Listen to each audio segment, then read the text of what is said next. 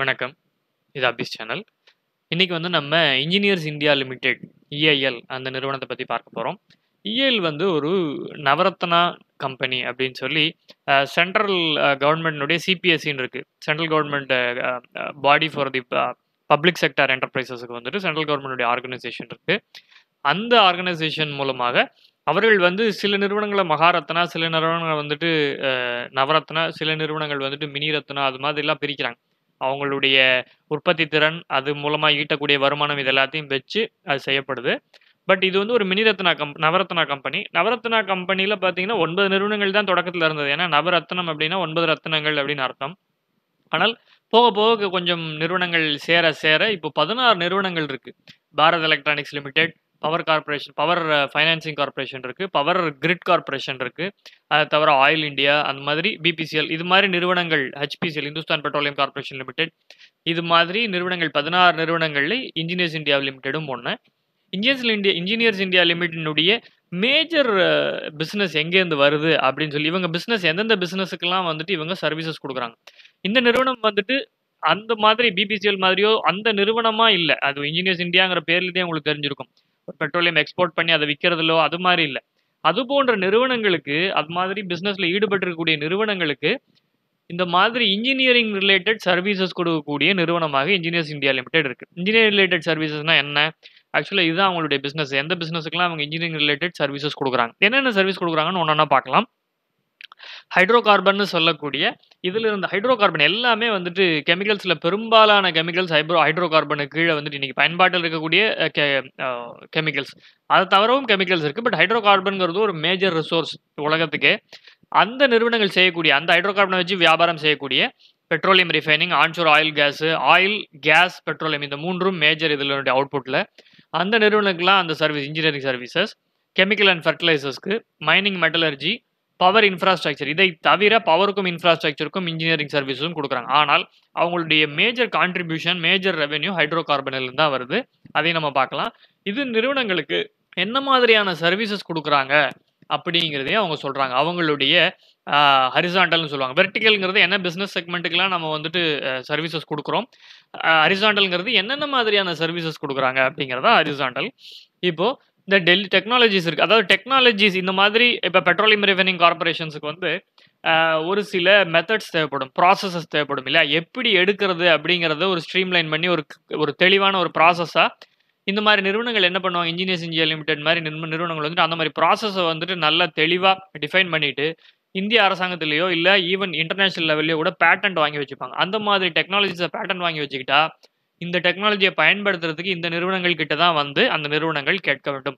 Either இந்த நிறுவனமே நேரடியாக அந்த டெக்னாலஜியை செஞ்சு கொடுப்பாங்க, இல்லாட்டி டெக்னாலஜியை ஒரு லைசன்ஸ் மாதிரி வித்துருவாங்க. அதை மற்ற நிறுவனங்கள் அதை எடுத்துக்கிட்டு அந்த டெக்னாலஜியை வாங்கிக்கிட்டு யூஸ் பண்ணிப்பாங்க. அது மாதிரி நிறுவனங்கள் ப்ரீ ஃபீட் அண்ட் ஃபீட் அப்படின்னு சொன்னால், ப்ராஜெக்ட் கன்ஸ்ட்ரக்ஷனில் ப்ரீ இன்ஜினியரிங் டிசைன் இருக்குது. அதாவது ஃப்ரண்ட் அண்ட் இன்ஜினியரிங் டிசைன் அப்படிம்பாங்க, அதுதான் ஃபீடு.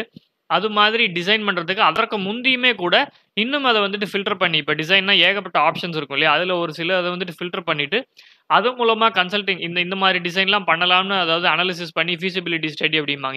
இந்த ப்ராஜெக்ட் எடுத்து செய்தோம்னா என்ன மாதிரியான பிரச்சனைகள் வரக்கூடும், அது மாதிரியான ஸ்டடி பண்ணி கொடுக்கறதும் இருக்குது.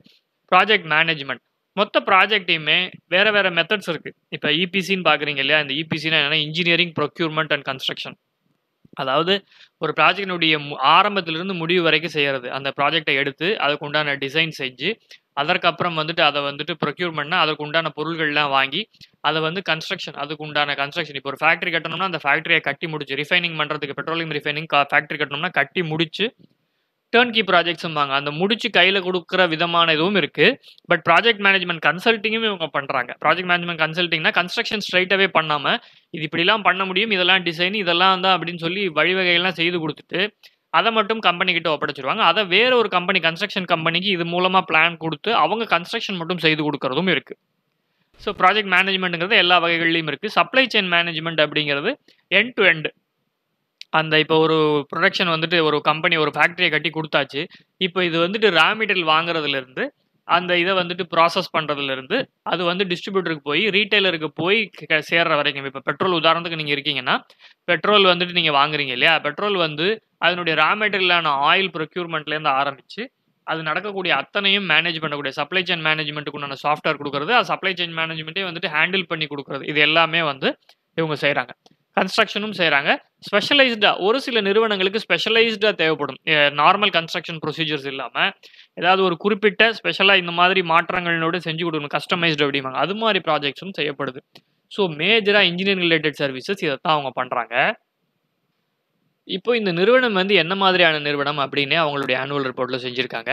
5-10 ஆண்டுகளா, 50 ஆண்டுகளா, 5 டிகேட்ஸ் இருக்கு இல்லையா? 5 தசமங்கள் அப்படிம்பாங்க. தசமங்கள்னா 10 ஆண்டுகளா வந்துட்டு பார்த்தீங்க அப்படின்னு சொன்னா, அவங்களுடைய major one of the India's leading engineering construction consultancy company and EPC company construction செய்து கொடுக்கக்கூடிய ஹைட்ரோ கார்பன் அண்ட் பெட்ரோ கெமிக்கல்ஸ்ல மட்டும்தான் மேஜர் இவங்களுடைய கான்ட்ரிபியூஷன். அதுல மட்டும் இல்லாமல் ஒருவேளை அந்த நிறுவனங்களுக்கான தட்டுப்பாடு வரும்போது, அந்த நிறுவனங்களுடைய வியாபாரம் இல்லாமல் போகும்போது அது வந்துட்டு மொத்தமா ஃபெயிலியர் ஆகிக்கூடாதுனால வேற விதமான இண்டஸ்ட்ரீஸ்லயும் அவங்களுடைய கான்சன்ட்ரேஷன் பொதுவா எல்லா நிறுவனங்களுக்கும் இருக்கும். இவங்க அந்த மாதிரி டைவர்சிஃபைடா எதெல்லாம் வச்சிருக்காங்கன்னா, ஃபெர்டிலைசர் அண்ட் எல்என்ஜி, நான் ஃபெரஸ் மெட்டலர்ஜி, இது எல்லாத்துலயுமே இன்ஃப்ராஸ்ட்ரக்சர் தான் நம்ம பார்த்தோம். பவர் செக்டார்லயும் போயிட்டு வந்துட்டு எனர்ஜி செக்டர் எல்லாத்துலயுமே அவங்க வந்து கன்ஸ்ட்ரக்ஷன் பண்ணி கொடுக்குறாங்க இல்லையா? அதுலயும் இவங்களுடைய கான்சன்ட்ரேஷன் கொஞ்சம் கொஞ்சமா வளர்த்துட்டு இருக்காங்க. ஆனா மேஜர் வந்து ஹைட்ரோ கார்பன் சொல்லக்கூடிய பெட்ரோல் அது ரிலேட்டட் ப்ராடக்ட்ஸ் தான். இப்போ இது வந்து 10 ஆண்டுகள் அவங்களுடைய ஸ்னாப்ஷாட்னு சொல்லக்கூடிய 10 ஆண்டுகளை எப்படி கடந்து வந்திருக்காங்க. 2019ல இது எல்லாமே லட்சங்கள்ல இருக்கு. 2000 கோடி ரூபாய்களுக்கு வந்துட்டு இவங்க வியாபாரம் பண்ணிட்டு இருக்காங்க டோட்டல் டர்ன் ஓவர் இல்லையா? இப்போ 2400 கோடியா வந்து அது வந்து கூடியிருக்கு. இடையில நல்லா வளர்ந்துருந்திருக்கு. 2800 கோடி 3600 கோடிலாம் போனது இப்போ குறைந்திருக்கு. எப்பவுமே இந்த மாதிரி நிறுவனங்களுக்கு ப்ராஜெக்ட்ஸ் வரணும், அதெல்லாம் வந்துட்டு ஆர்டர் பிடிக்கணும், இது மாதிரிலாம் நிறைய விஷயங்கள் இருக்கு. அதனால இந்த மாதிரியான நிறுவனங்கள் கொஞ்சம் ஏற்ற இறக்கங்களா இருக்கிறதுக்கான வாய்ப்புகள் வந்து இருக்க தான் செய்யுது. இப்போ இதில் நம்ம மேஜராக தெரிஞ்சுக்க வேண்டியது, இந்த டர்ன் ஓவர் பார்த்துட்டோம், கொஞ்சம் கூடியிருக்கு. இன்கம் பார்த்தீங்க அப்படின்னு சொன்னால், பட் இன்கம் பாருங்கள், இது வந்துட்டு கொஞ்சம் 1700 கோடியில் இருந்தது கொஞ்சம் கொஞ்சமாக கூடி திரும்பவும் அதே மாதிரி இன்கமும் வந்துட்டு ஒரு கிராஃபில் தான் இருந்திருக்கு. 225 கோடிக்கு வந்து வந்துருச்சு 182 கோடியிலிருந்து. இப்போ அடுத்ததா மேஜரா வந்துட்டு டிவிடெண்ட் பார்த்தீங்க அப்படின்னு சொன்னா, தொடர்ந்து டிவிடெண்ட் 10 நிதியாண்டுகளா குடுத்துருக்காங்க. இது நம்மளுடைய ஒரு கணக்கா தான் இருக்கும். நம்மளுடைய கிரஹாம் ஃபில்டர் கிரைட்டீரியா வந்துட்டு டிவிடெண்ட் வந்து ஒரு முக்கியமான விஷயம். டிவிடெண்ட் தொடர்ந்து நிறுவனம் குடுத்துட்டு இருந்திருக்கு.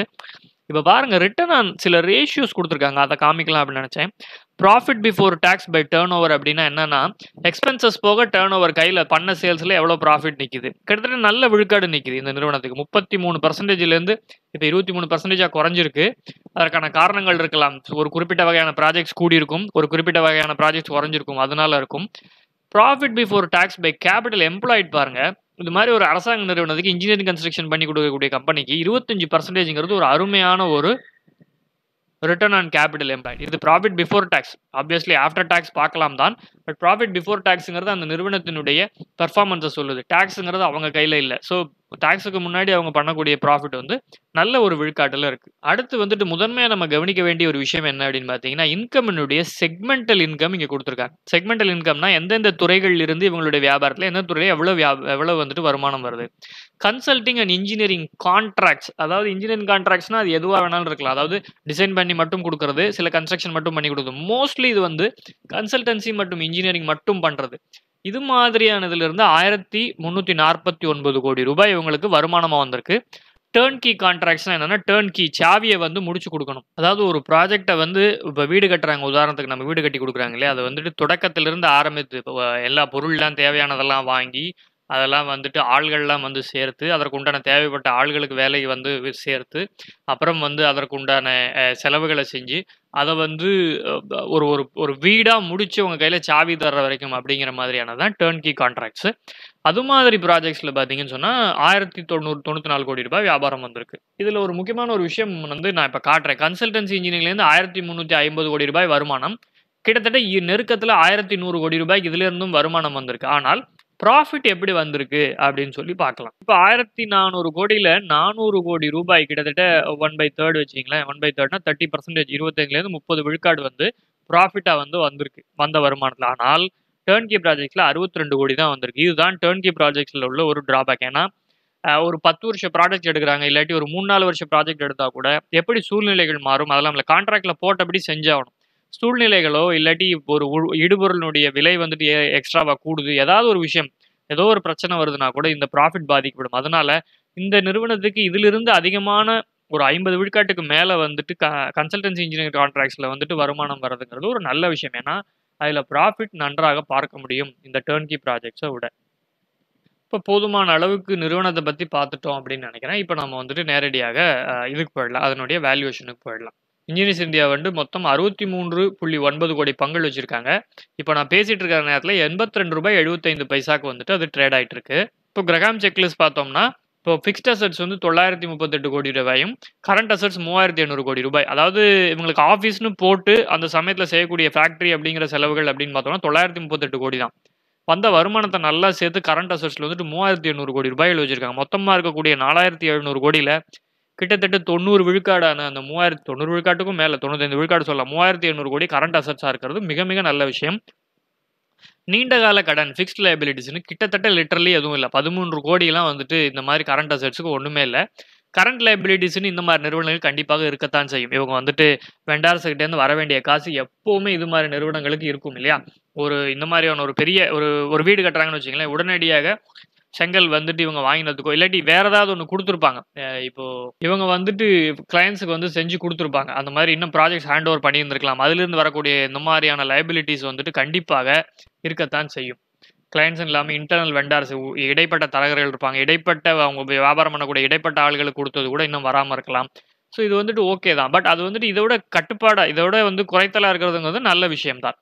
வியாபாரம் வந்து ஒரு 2475 கோடி ரூபாய்களுக்கு பண்றாங்க. அதனால நம்ம 200 கோடி தான் எதிர்பார்த்தோம். 2400 கோடிங்கிறது நல்ல விஷயம்.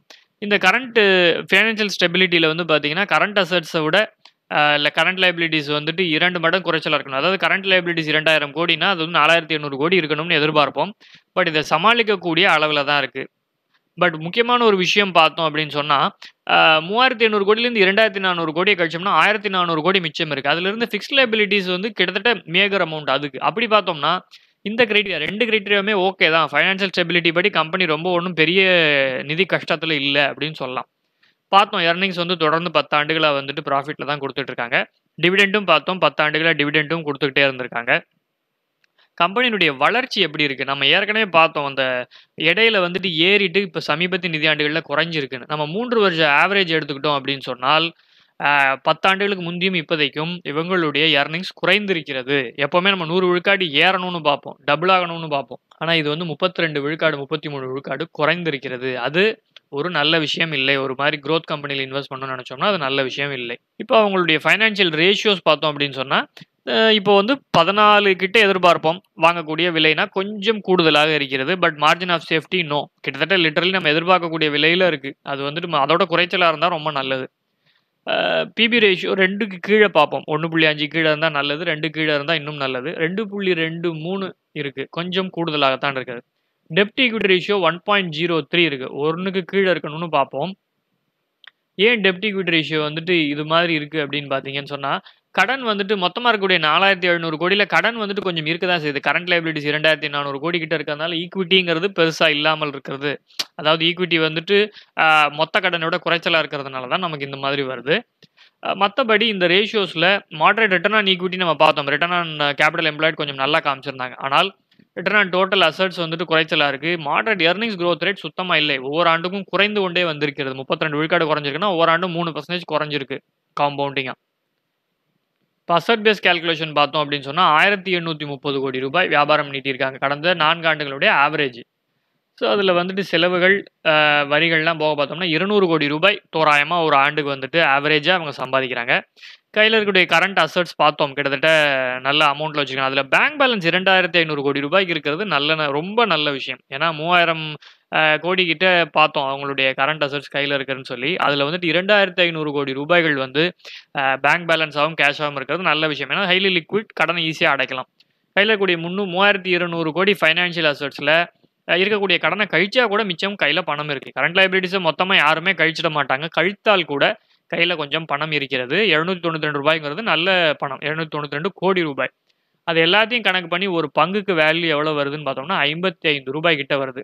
பட் ஒருவேளை இந்த கடன வந்து அவங்க அடைச்சிருவாங்க அப்படின்னு நெனச்சோம்னா, தற்போதைய விலை ரூ. 93 அப்படிங்கிற மாரி வருது. அதாவது கையில இருக்கிற கேஷ் எல்லாம் நமக்கு தான். கடன வந்துட்டு அவங்க நம்மகிட்ட இந்த கேஷ குடுத்துட்டு கடன வந்து வியாபாரத்திலேயே அடைச்சிருவாங்க அப்படின்னு நம்ம நெனச்சோம். இல்லாட்டி கடன் வந்துட்டு இது மாரியே தொடர்ந்து போகும். அதனால பெரிய இம்பாக்ட் இருக்காதுன்னு நெனச்சோம்னா, 11% மார்ஜின் ஆஃப் சேஃப்டில தற்போது கிடைக்கிறது. சரி, இப்போ வந்துட்டு Buffett calculation பார்த்துரலாம். Buffett கால்குலேஷன்ல average profit ஒரு நிதியாண்டுக்கு ஒரு பங்குக்கு பார்த்தீங்கன்னா ரூ. 5 வருது. ஆவரேஜ் கேபிட்டல் எக்ஸ்பென்ஸ் ரொம்ப ரொம்ப குறைச்சலா இருக்கு இந்த கம்பெனிக்கு. அதாவது கேபிட்டல்ன்னு சொல்லி ஃபேக்டரிக்காகவோ எதுக்காம இன்வெஸ்ட் பண்ணாம கன்சல்டிங்காக இருக்கு. இல்லாட்டி அதனுடைய வேற ஏதாவது ஆஃபீஸ் போடுறதுக்கு மட்டும் தான் அவங்களுடைய செலவுகள் இருக்கு அப்படிங்கிறனால, பெரிய ஃபேக்டரி வச்சு நடத்த வேண்டிய தேவைகள்லாம் இல்ல அப்படிங்கிறனால, கொஞ்சம் ரொம்ப ரொம்ப குறைச்சலா இருக்கு கேபிட்டல் எக்ஸ்பென்ஸ் ஒவ்வொரு வருஷம். 10% தான். வரக்கூடிய ப்ராஃபிட்ல 10% தான் வந்துட்டு இதா போகுது கேபிட்டல் எக்ஸ்பென்ஸா. 90% நமக்கு ஃப்ரீ கேஷ் ஃப்ளோவா கிடைக்குது. ஸோ முதல் நிதியாண்டுல வந்துட்டு 8 புள்ளி 10 ஆண்டுகளுக்கு முன்னாடி உள்ள 3 நிதியாண்டுகள்ல ஆவரேஜா ரூ. 8 சம்பாதிச்சிருந்தாங்க. இப்ப குறைந்திருக்குன்னு சொன்னோம். அப்படி வரும் நிதியாண்டுகள்லயும் ரூ. 5 இப்ப இருக்கக்கூடிய ரீசென்ட் எர்னிங்ஸ் ரூ. 3 குறைஞ்சது அப்படின்னு சொன்னால், 10 வருடங்கள் கழித்து ரூ. 53 மதிப்பு இருக்கும். ஸோ ஃப்ரீ கேஷ் ஃப்ளோ தற்போதைய மதிப்பு எல்லாத்தையும் வச்சு பார்த்தோம்னா ரூ. 61 மதிப்புன்னு வருது. இது ஏன் இவ்வளவு குறைச்சலா வருதுன்னா 10 நிதியாண்டுகள் கழிச்சு அதனுடைய மடங்கு வந்து இப்ப இருக்கக்கூடிய மடங்கு வந்து 30 விழுக்காடு குறைஞ்சு 67 விழுக்காடு ஆயிடும் அப்படின்னு நம்ம நினைச்சோம். ஓகே. 100 விழுக்காடு டபுள் ஆயிடும் அப்படின்னு எதிர்பார்த்தோம்னு சொன்னால் ரூ. 74 வருது. ஸோ அப்படி பார்த்தாலும் குரோத் வைஸ் இந்த ஸ்டாக் ஒன்னுடைய வேல்யூ வந்துட்டு விலை இப்போ விற்கக்கூடிய விலையோட கொஞ்சம் வந்து குறைச்சலா இருக்கிறதுனால அட்ராக்டிவ் வேல்யூவேஷன் இல்ல அப்படின்னு சொல்லலாம். மறுபடி சொல்றது நாங்க செபி அப்ரூவ்டு இன்வெஸ்டர்ஸ் கிடையாது. அதனால இது வந்து ஒரு எஜுகேஷனல் பர்பஸுக்காக போடப்பட்ட வீடியோ. இத பார்த்துட்டு உங்களுடைய அனாலிசிஸ் பண்ணிட்டு தயவு செய்து வாங்குறதா இல்லையா அப்படிங்கிற முடிவெடுங்க. எங்களுடைய காணொளி பிடித்திருந்தால் லைக் செய்யுங்கள், ஷேர் செய்யுங்கள், சப்ஸ்கிரைப் செய்யுங்கள். பெல் பட்டன் கிளிக் பண்ணா நோட்டிஃபிகேஷன் உடனுக்குடன் வரும். நன்றி, வணக்கம்.